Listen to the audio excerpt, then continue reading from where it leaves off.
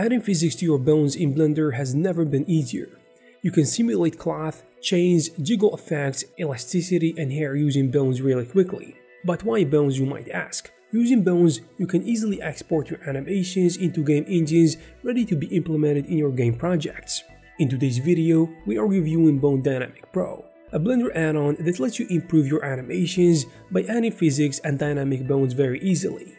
If you want to experience how fast it is to add such behavior to your character animations or any kind of object animation that needs physics, you can grab a free version of the add-on to try it and see how it works. So, this is gonna be more of a breakdown or workflow presentation of how to use this add-on in Blender, starting from placing the bones, then white painting, and finally hitting the magic button provided by this tool.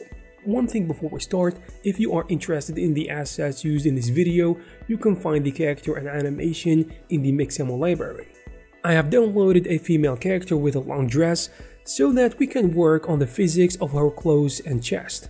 To do that, in the edit mode, I started by adding some bones in the areas of the mesh where we're gonna add physics to it.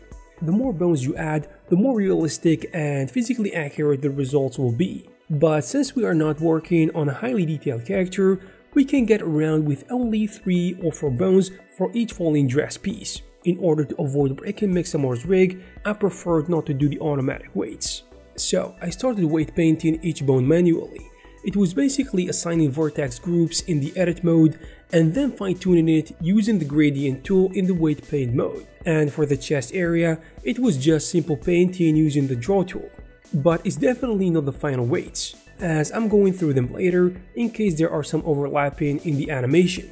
Now, let's jump to the add-ons panel and see what it offers. As you will find in the Pro version, in the free version you can find physics presets to select and you can enable bone stretching or chain mode and bake the animation. What's missing from the light version though is the cloth mode, and most importantly, the quick access to the advanced settings for adjusting the look of the physics, because you can do that quickly without going through all the physics properties, and the settings panel of the Pro version allows you to edit multiple selected bones at the same time. The settings include mass, friction, strength, bending, elasticity, and more.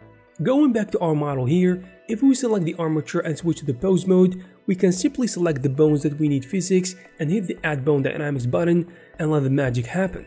By starting the animation, we can tweak the bone dynamics settings in real time, and at the same time, you can check whether if we did a good job in the weight painting, or else, if there are some clipping in the animation, we can pause it at any frame and adjust the weights a little bit until we are happy with the results.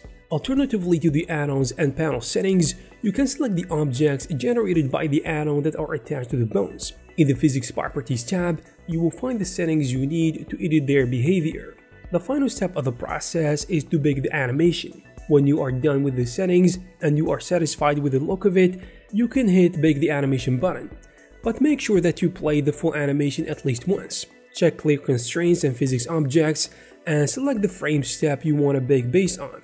Freezing your animation into keyframes will allow you to export it and use it across multiple 3D programs, especially when you are working on a game project. This is the way to export quick physics into your game engine.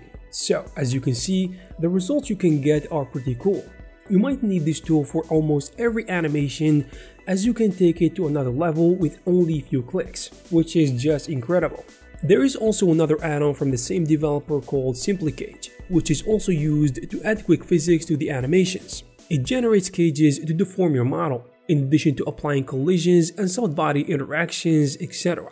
We will talk about it more in another video, but here's the result when I combined both Bonedynamics Pro and SimpliCage in a short Mixamo animation.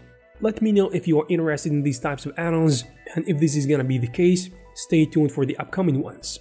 If you are interested in this add-on, you will find the necessary links in the description. I hope you found this video useful. If you did, please give it a thumbs up. You can also check some of our previous videos. Thank you very much for watching, and I'll see you in the next one.